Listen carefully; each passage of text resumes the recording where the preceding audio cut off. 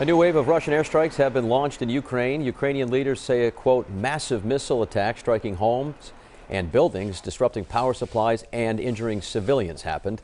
Officials say they had been anticipating the attack for days as Russia has been targeting Ukraine's energy supplies and infrastructure as winter approaches. Meanwhile, Russian President Vladimir Putin has made his way to Crimea, a portion of Ukraine Russia annexed in 2014, to drive across a bridge that was damaged in a truck bomb attack.